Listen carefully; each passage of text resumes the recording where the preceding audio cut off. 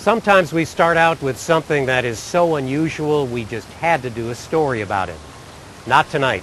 Tonight our first story is about something that's about as commonplace as it can be. We hardly give a thought to it because we almost always have plenty of good, clean water.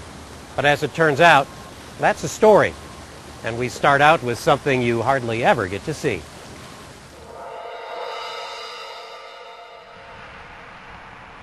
It is the sort of thing that's so common you just don't take much notice. It is, after all, just a water tank. But that's a statement which plays right into the hands of the people at the Missouri American Water Company.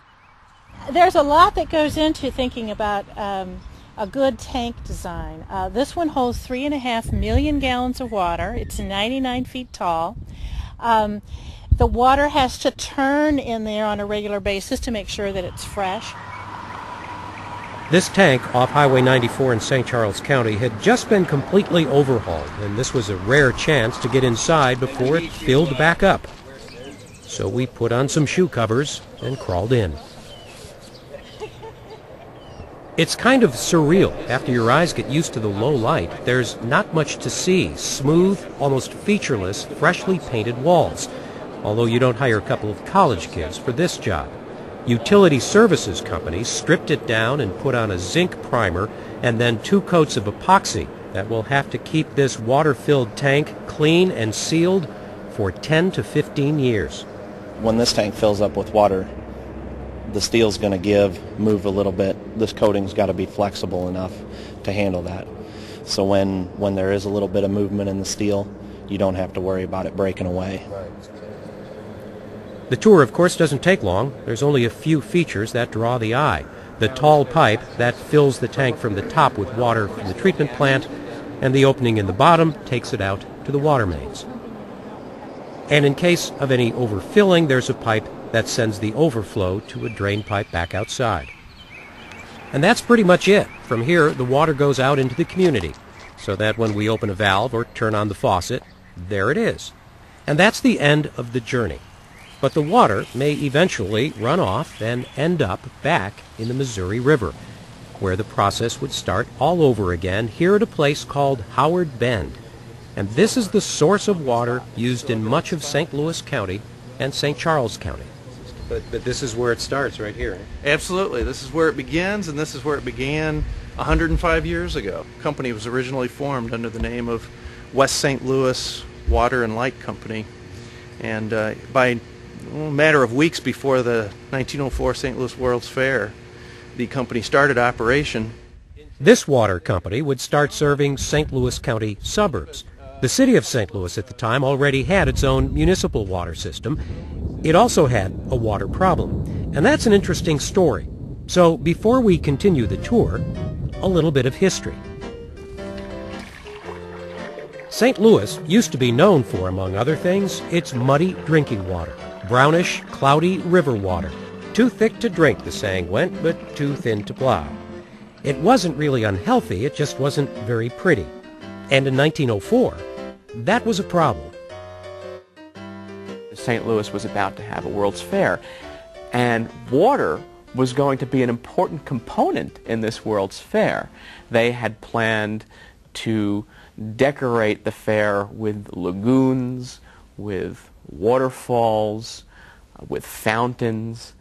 How would it look to the rest of the world if there's muddy water pouring out of the statuary? The city's water intake was at the chain of rocks near the confluence of the Mississippi and Missouri rivers, and there was still plenty of dirt in it when it was pumped throughout the city. A panel of experts looked at 2 solutions, building a filtration system or finding a new water source, but neither proposal met Mayor Wells' budget restrictions or his deadline. Whatever was done had to be in place by the World's Fair. So they tried something new, chemicals, coagulants, which pulled the dirt out of the water, and it cleared up. And even though they had to cut back on the chemicals when the seals and the fish at the fair started to die off, they got what they wanted.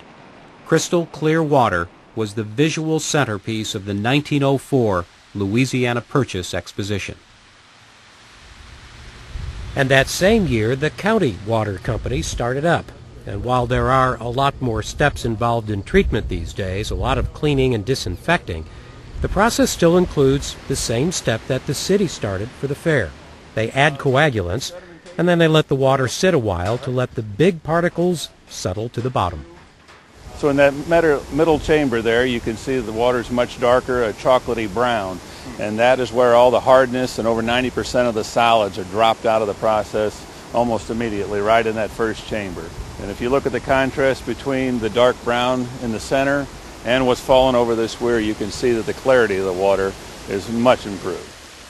And so now the water is clear, but not clear or clean enough, not even close. The next step, they mix in chemicals to disinfect the water, kill bacteria, and they add more coagulants.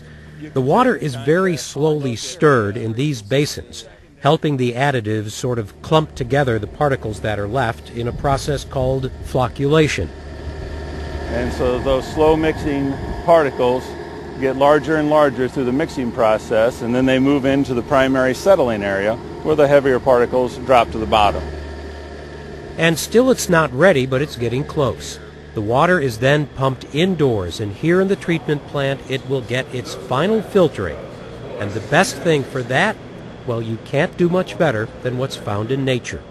This water will seep down through sand and gravel before it gets pumped out to us. Most of the turbidity and the final step is taken out in the first few inches of the sand and then flows clean down through the rest of the filter.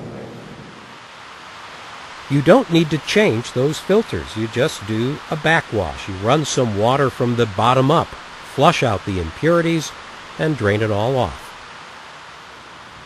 And to make sure everything is working as it should, you test the water every step of the way, from start to finish. They even take samples from customers' faucets throughout the service area.